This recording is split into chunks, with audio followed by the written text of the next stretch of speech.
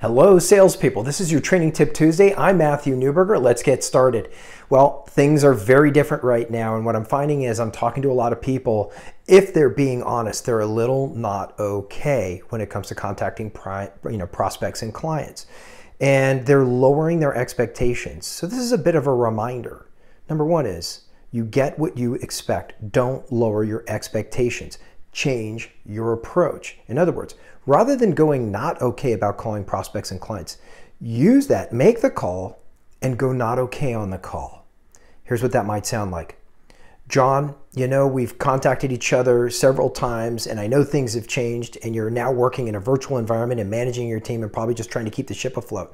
And the question I keep asking myself is, I know I can provide value, but how do I contact John and have that conversation at the right time? Well, John, how can you assist me with that? As simple as going not okay and asking the question that you are thinking about in your mind to your prospects and clients, as long as you have the right value proposition.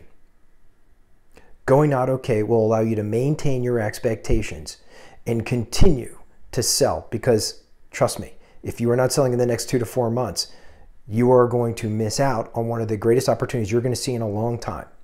So instead of going not okay by yourself, go not okay with your clients, have them rescue you, and enjoy the results. Look, until we see each other again, stay safe, stay healthy, and whatever you do, good selling. Keep up that selling, keep your expectations.